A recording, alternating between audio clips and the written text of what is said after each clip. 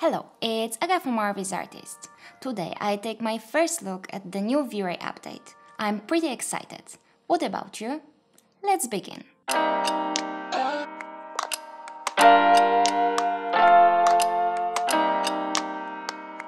Today I want to test things related to the image rendering. I'll be using the free Evermotion scene. You can find this one on their website in the free productions section.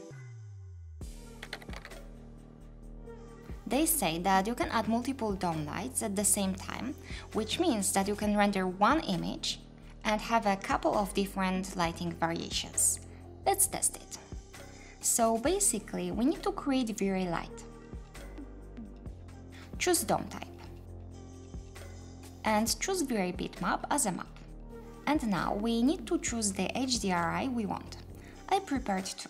The first one will be a daylight with clouds.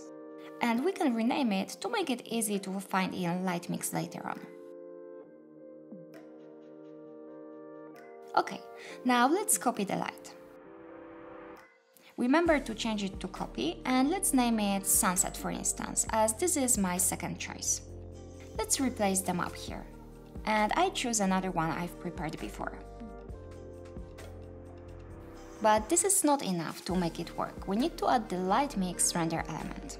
Go to Render Setup, Render Elements, add and choose Vray Lightmix. Thanks to this, we'll be able to actually have an option to use Lightmix. And we can start rendering the image. I'm so curious about the results. Are you as well? Let's see what we can do. Okay, so let's turn on the first option, Daily Clouds. We can adjust it now.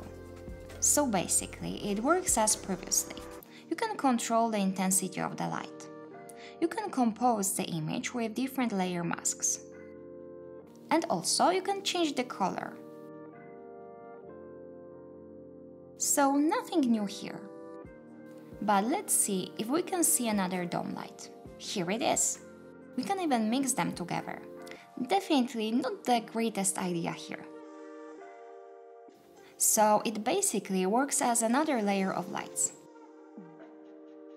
It's pretty cool as we can render one image and make a few lighting scenarios of this image by adjusting certain values and colors.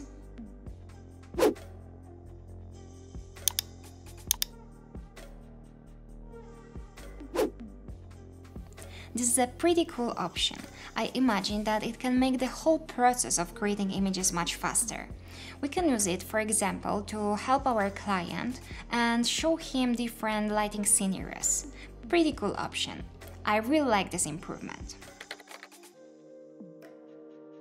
This one is something what really intrigues me, as it means that using additional 2D graphics software may be not needed anymore. Let's see. So first of all, we need to add some mask layer element to test the possibilities. I use Cryptomate, but this option works also with Multimate, Wire Color and Object to render material IDs. You need to remember that Cryptomate doesn't work with the progressive image sampler. We need to change it to Bucket. Okay, now we're ready to render. This one is the most exciting for me. What about you?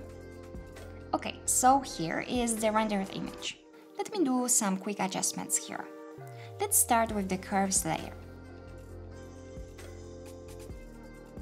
Let's make it more contrasty.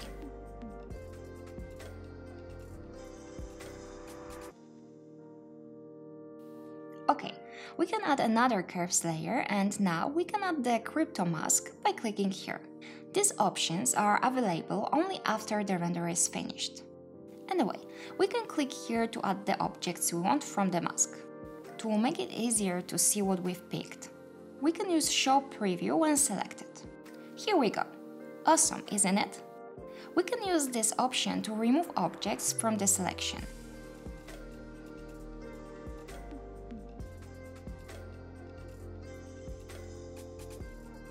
Or we can select it from the list and click minus.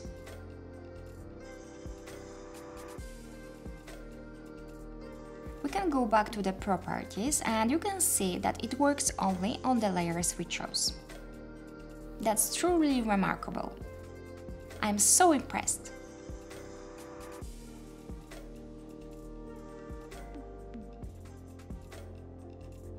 That works pretty great.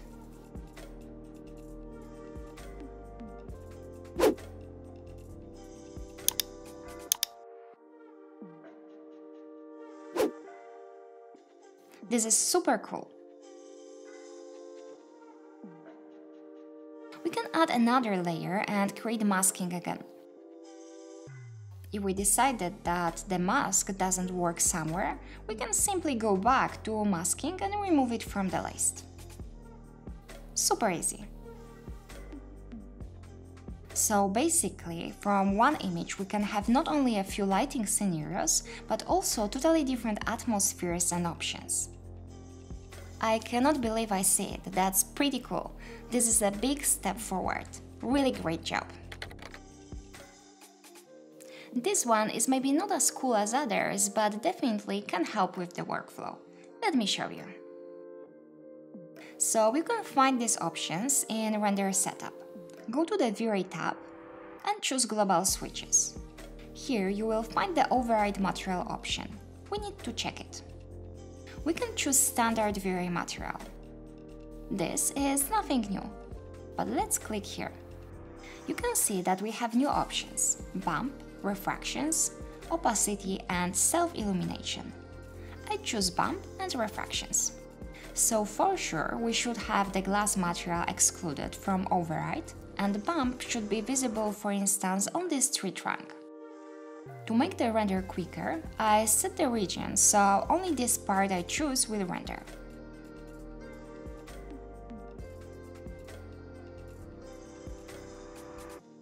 Okay, we don't need more. I render it as a test final because I want to show you the bump more clearly. It will be hard to see the bump in the interactive rendering. Well, we can see that glass is excluded, that's great. And also, if we bring closer the image, you can see that the bump map works on the material as well. That's cool, it can definitely help with the workflow.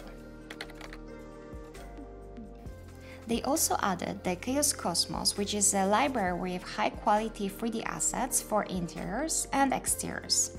Let me know in the comments if you would like me to do an extra video about this, as it sounds really great.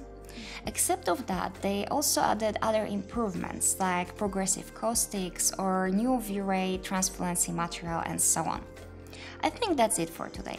Thanks for watching. Also, don't forget to like this video if you found this interesting, share it, subscribe, and do all these wonderful things. See you guys in the next video.